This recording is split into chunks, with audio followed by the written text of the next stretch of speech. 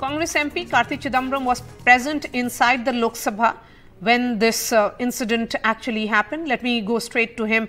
Mr. Chidambaram, what exactly did you see and what happened? See, zero hour was going on. Mr. Rajendra Agarwal was in the chair. I was awaiting my turn to speak. Heard a loud thud to the left, to the left side of where I was sitting and straight to where the speaker's chair was. My initial reaction was that I thought that somebody had tipped over from the visitors gallery and fallen down. But then when I saw the person running and there was a lot of commotion, I also moved towards that area. And this person was overpowered by many members who were in that area. But he pulled out a canister which started emanating a yellow sort of a gas, some kind of substance. And another person also jumped down from the visitors gallery at this time, and he also had a canister which was emanating this yellow gas.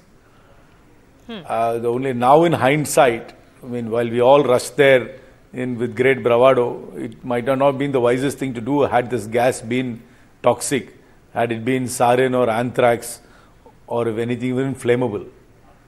This is a very, very serious breach of security. It raises very serious questions about the efficacy and the robustness of the security protocol in Parliament. It also raises and questions... the response of the security and the watch and ward staff.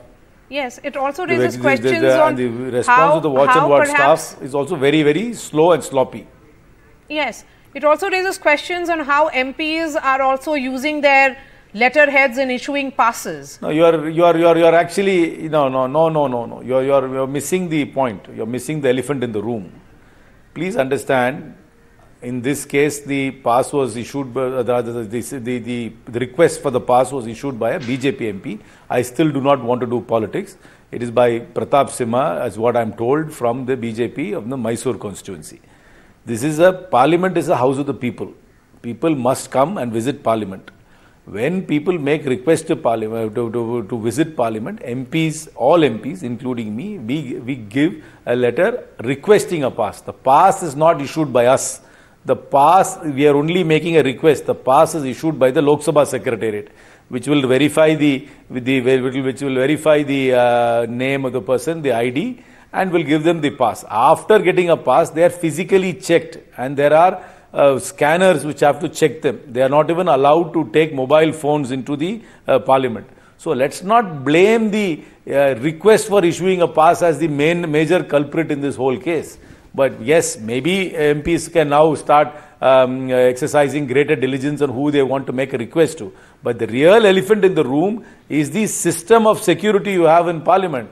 The scanning, the frisking, and the role of the marshals in the visitors gallery, and the response of the marshals and other security staff in the House of Parliament itself.